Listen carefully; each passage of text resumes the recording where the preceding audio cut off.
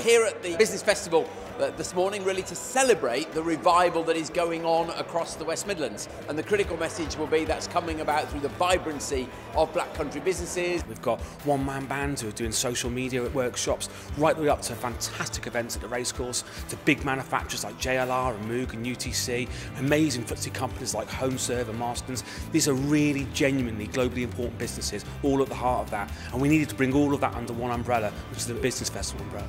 Welcome to the official launch of the region's largest business event, the Black Country Business Festival 2018. Events like the Black Country Business Festival are hugely important. I think this is really cutting edge what you're doing here in the Black Country. In bringing businesses together in this way over a prolonged period, I think is really innovative, and I think it really shows the way about how businesses can work together for the good of everybody.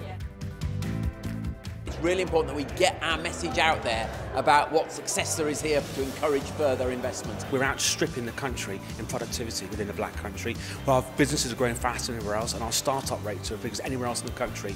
And the Midlands are at the heart of that UK economy, and here we are in the Black Country driving that through.